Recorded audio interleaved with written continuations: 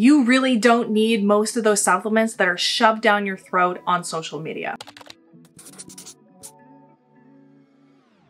In today's video, I want to talk to you about the ongoing problem we're having with social media, influencers, and the promotion of all of these different supplements that you feel pressured to buy in the name of good health. Whenever you scroll on TikTok, Instagram, YouTube, whatever it is, I'm sure at least at some point you're going to see a supplement ad, whether that's from the company themselves or a sponsored influencer. And on top of that, you're probably inundated with other ads too, from different clothing brands, different skincare brands, fitness companies, you name it. Social media is basically one giant advertisement. And to be honest, social media has gone from once a really fun platform where you used to share your photos and videos and your thoughts to basically a full-blown ad campaign. When we constantly see people that we follow and look up to and they're promoting a different product, we can really fall into the must-buy vortex because it creates the illusion that if we buy that product, maybe we could be like them too. And here's where the problem gets even worse. We have become a society of overconsumption.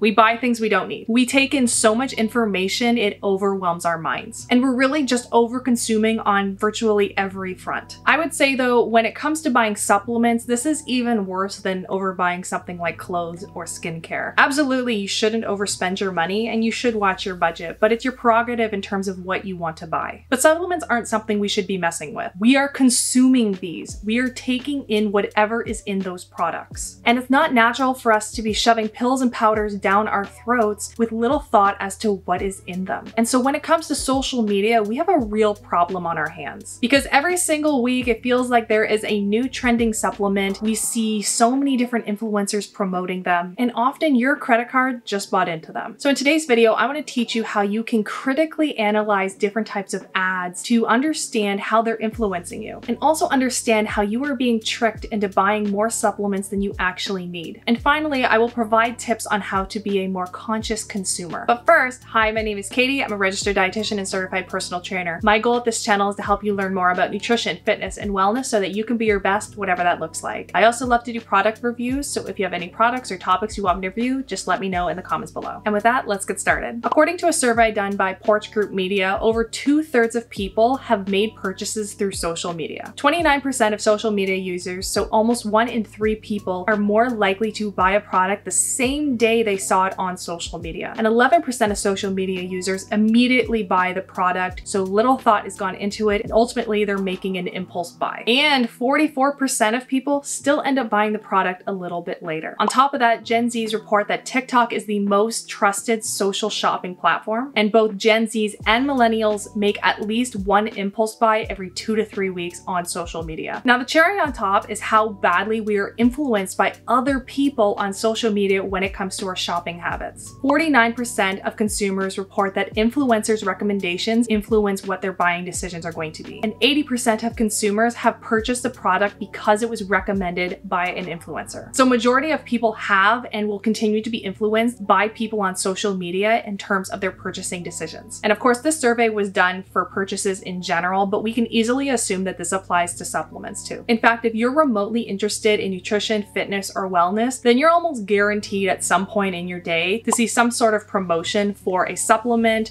or wellness product. And while some products are good, and I've done reviews on really good products and ones that are not so good, that's not really the point. The point is that more and more people are being influenced by social media and are being influenced in ways that they don't even realize. And oftentimes they are buying supplements that are A, a waste of their money, B, might not work and may not be right for them, or even C, could potentially be harmful. I mean, do you realize that there are rarely ever any ads for eating more vegetables or going for a walk for free in the park? Because free lifestyle changes cannot be sold. And yet these are the things that are actually going to be good for you. So here's the thing, there are so many things that companies and social media influencers do to get you to buy the product. And not all of them are out there to get you, but they do use tactics in order to influence you and encourage you to buy the product. And here are some examples. First of all, they utilize their bodies to sell products. Now, I want to be clear, I think it's amazing when people are fit and healthy. And promoting a healthy lifestyle is a great thing. Where the issue comes in is when there is an influencer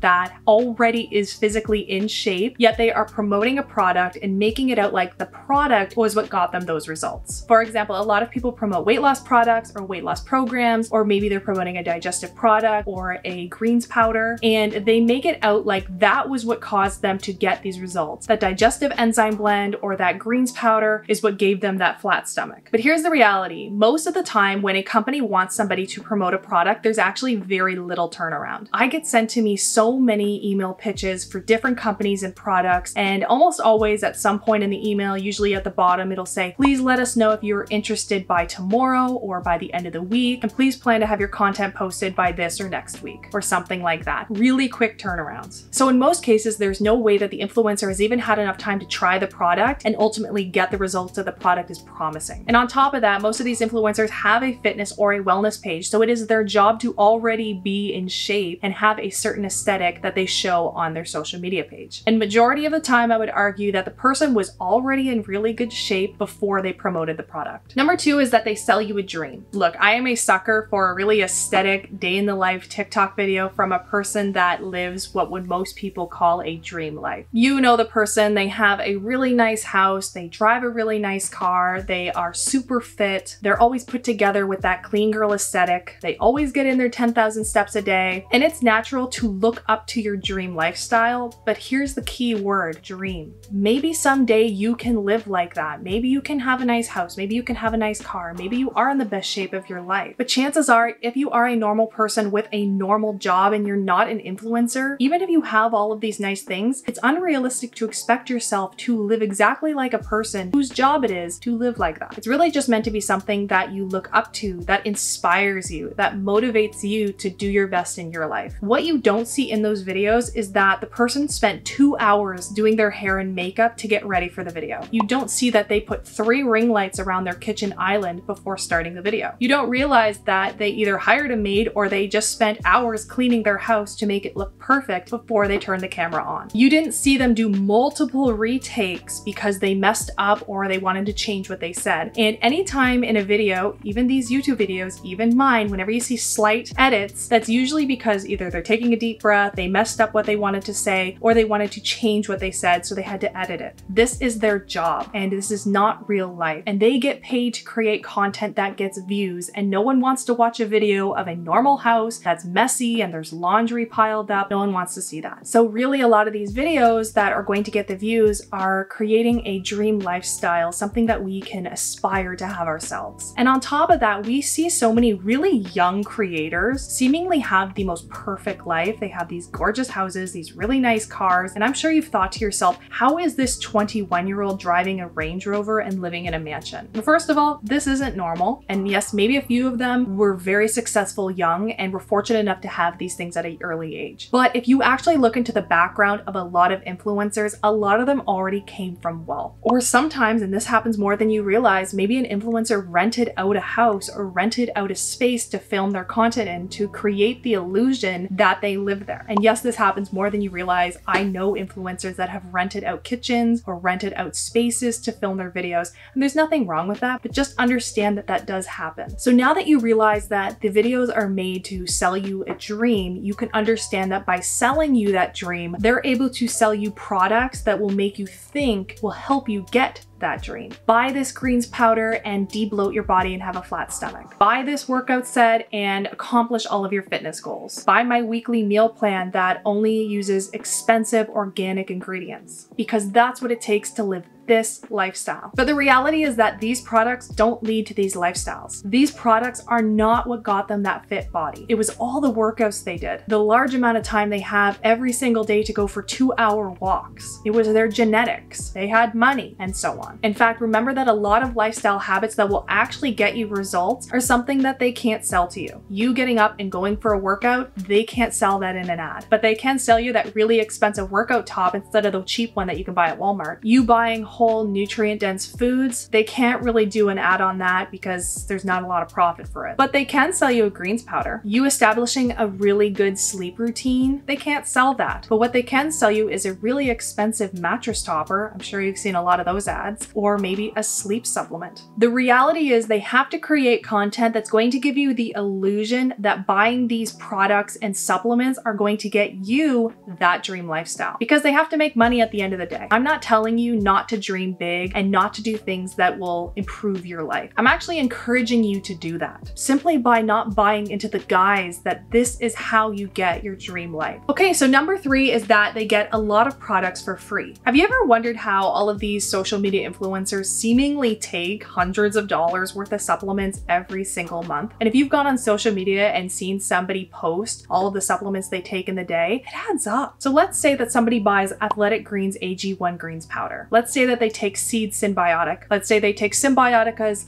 liposomal vitamin C. Let's say they take any type of protein powder. And let's say that they take Armor Colostrum because that's really popular right now. So here's the total per month in US dollars that you would spend to get all of these supplements. It's $79 a month US for Athletic Greens every single month. It's $49.99 per month for Seed Symbiotic. And I actually like Seed, but it's still expensive. It's $62 US per month for Symbiotica's vitamin C. The average protein powder is about $50 US a month. And it's $50 a month for Armora's Colostrum. And actually it's more if you use the increased dosage that they recommend, but we'll just go with $50. So if we add all of these totals up, and of course over time they probably will increase in price, but if you add all of these totals up as of today, that's $290.99 US. And if you're Canadian, that's $392 Canadian a month. And that's not including things like taxes, shipping, and so on. And of course, sometimes you can get sales, but just to keep the example simple, we'll just assume that you're paying full pop for them. If we total all the months up to equal 1 year's worth of purchases, that is $3,491.99 US, or $4,704 Canadian per year. So almost $4,000, give or take US or Canadian dollars per year just on supplements. Now, I'm not saying these products are bad. I've done reviews on a lot of them, so feel free to check them out, but that is still a ton of money for the average person to spend on supplements. I don't know about you, but spending upwards of $4,000 a year for supplements, at least for a normal person like me, that's outrageous. So how do influencers even afford this? Well, it's usually one of two ways. The first one is that they're already wealthy, so this isn't a big expense for them. Or two, the companies send them the products for free. When I tell you that companies love to send free products, they love it. I get dozens of emails every month from companies asking me if I want them to send me free product. And for any future influencer out there, please do not accept any deal where you promote their product for free in exchange for the product. They can't afford to pay you. But sometimes if an influencer has an agreement with them, let's say that they have a shareable coupon code and they make a commission off the sales, then sometimes the company will just continue to send them the product for free and they promote it that way. So when you go on social media and you see an influencer pulling out that big supplement drawer full of dozens of different supplements, you can probably now assume that a lot of them were sent to them for free or they're already wealthy. Unlike you, the normal average consumer, you have to pay for it. And when you look up to certain people and they live your dream lifestyle, sometimes we can convince ourselves that it is worth the investment to buy these products and supplements in the name of good health. And yes, some supplements are expensive and they are good ones. I'm not saying that the two can't be true, but being able to decide for yourself is what is really important. The fourth thing a lot of the times they do is that they're an authority figure and they use numbers as credentials. When you look at someone's social media and they have 1 million followers, it is really impressive. And I think that's a great accomplishment for that person. But just because someone has a huge following, that doesn't mean they're an expert in the thing that they're promoting. Sure, they may know how to make amazing content. Sure, they may have personal experience getting into shape.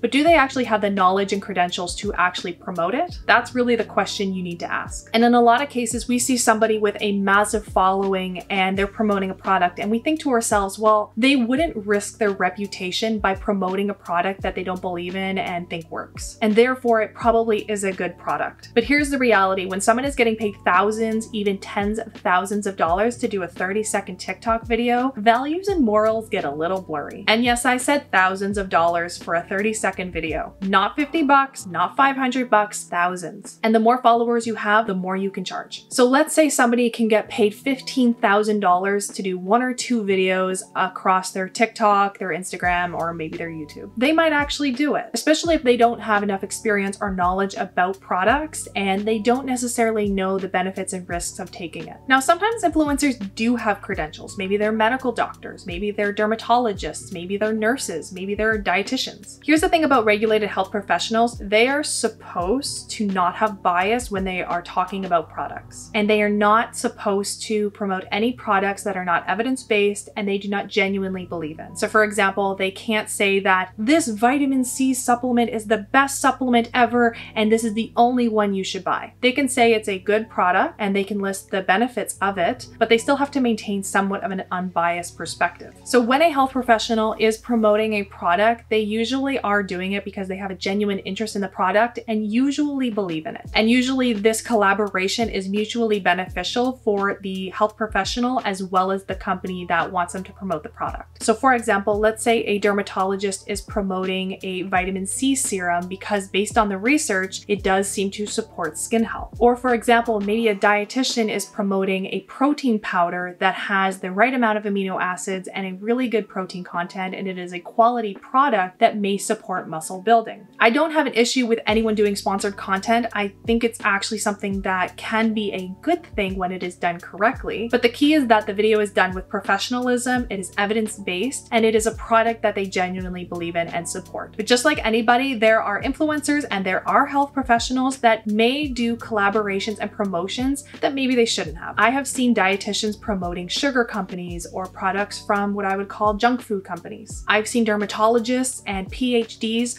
recommending greens powders. I've seen it all. So even when you're looking at different types of promotions by health professionals, it's still important to use your critical judgment. Don't buy a product because anyone has influence. Buy a product because you genuinely believe it's right for you, your budget, and your health. And let's be real for a second. Content creators and influencers' job is to create content, and they spend hours, if not days, creating content. And they spend a lot of money on equipment, on editing tools, or whatever they need to make their content. And they can't work for free. So how else are they gonna get paid? The first thing is that social media companies need to do a much better job at compensating their creators. The reality is that if the content creators didn't make content, their companies would not exist. Instagram is solely reliant on people posting photos, stories, and reels. TikTok is solely reliant on people doing lives and posting videos. YouTube is also reliant on people posting videos. Now, some companies are better than others in terms of compensating their creators. One company that definitely needs to do a better job is TikTok, and they are notoriously bad for not paying their content creators. And just so you know, only a few countries actually qualify to be part of the TikTok Creator Fund, meaning that they get paid for the videos they post. And as a Canadian, we don't get paid at all. And even though I have over 150,000 followers on my TikTok channel, for every single video I post, I get a whopping $0. And yes, you can do their subscriptions and their live videos, but that doesn't pay very much. And even if you are part of the TikTok Creator Fund, you don't really get paid that much per video, unless your video gets millions of views. I would say that YouTube is much better at compensating their creators, and they do have milestones that you can reach in order to get paid. And I would say overall that they are a little bit easier to achieve, but you still have to have so many views in order to get paid really well. And on Instagram, they're starting to pay people, but not really great either. So in order for a full-time content creator to make money, they either have to promote products from other companies or they have to sell products themselves. And then if they can make some money by their viewership, then that's great too. And I totally understand the predicament that they're in. The big problem is that because they're not making that much money off of their viewership, again, unless they have a massive following, they do become reliant on promoting products to make a decent income. And it's really complicated because I totally understand. I'm a content creator myself, like they need to make money, but sometimes these promotions aren't helping people. And it's even more complicated because a lot of influencers and content creators are just doing their best and they are working with companies that they believe are good products and good companies to be working with. Yet when you watch some of my review videos, you'll learn that some of the products that they're promoting, even though they may genuinely believe that it is a good product, they aren't actually that good of products at the end of the day based on research and when you actually look at the ingredients. So what can you do if you want to support influencers and content creators that you really like and you want them to do well? Well, there are a couple things you can do. For example, if they have any online courses or they have any products that you really like, then sure, buy them. You could support them by clicking that thanks button and making a donation. One thing that is totally free for you is to not skip the ads on YouTube. So watching the ad in full that actually supports the creator more than you realize. Maybe you prioritize apps and companies that pay their creators well, or at least better than the other ones. Maybe you just like and share their videos, maybe leave a really positive comment. These things help to promote their channel or their page even more, and it's totally free. And maybe if there is a product that you do like and you plan on buying, maybe you do use their coupon code. But only do that if you've decided for yourself that you're gonna buy the product, and this is a way that you can buy the product, get a little discount yourself, and support the creator that you like. But ultimately, at the end of the day, we need to be better conscious consumers of social media. We need to be conscious consumers where we actually stop and think about the things that are being influenced and promoted to us. And we need to stop and think before we go and just buy random supplements and random products. And really what we need to do is stop and think to ourselves, am I being influenced right now? Because 9 times out of 10, you are. So now here are some tips on how to make better purchasing decisions when it comes to supplements promoted online. If you are frustrated with all of the supplements that are being promoted on social media and online, and you really don't know if the product is good or bad, here are some things that you can do to help you make the best decision for yourself. First of all, take a look at the theme of the ad and ask yourself a couple questions. Do I want to try this product because I like the aesthetic of the video? Is it because I look up to the person or I aspire to have their life? Do I feel like I could look like them if I take their supplement? If you are inspired from a video, that is totally normal, but don't let that inspiration get you to purchase products that are probably not going to get you to that lifestyle. Number 2 is to look at the product with a critical lens. Does the product make really big promises? Chances are it's not a miracle pill. Especially for supplements, is can I get these nutrients from my diet? Because the best thing you can do is to get your nutrients through food first. You ask yourself, is this the latest trendy supplement? Because usually at one point a supplement or a product was popular at one point, it may not be now, and it could be the same thing for this. Just because it's trendy doesn't mean it's actually a good product. Also ask yourself, is there research to back up the product? And is that research and those claims coming from an impartial party, so not just from the company promoting it? Another thing you can do is look at your budget. Are you about to blow $100 a month on a supplement that you don't need? Because that $100 a month could go towards buying food, buying a gym membership, paying your rent, saving money, investing it, and other things that are so much more important and will actually benefit you compared to this supplement that probably won't do very much. The 4th thing you can do is look at impartial reviews. I personally try to make unsponsored videos so I can educate the public and people like you to understand if products are research backed and if they're actually going to work and help you. And the reason I make these videos is because I want you to understand the products without any bias. And of course, health professionals aren't supposed to have any bias, but at the end of the day, if they're still promoting a product, they're going to speak positively on it. And it's important to understand, yes, the benefits of the product, but what are the downsides? So whether it's my videos or someone else's videos you trust, it's important that you're watching reviews that are as unbiased as possible and they don't have any specific angle. If someone is only speaking really, really positive about something, or they're speaking really, really negative about something, chances are there is a bias. And yes, someone speaking really, really negative about a product or a company or a supplement or whatever, even though they're speaking negatively about them,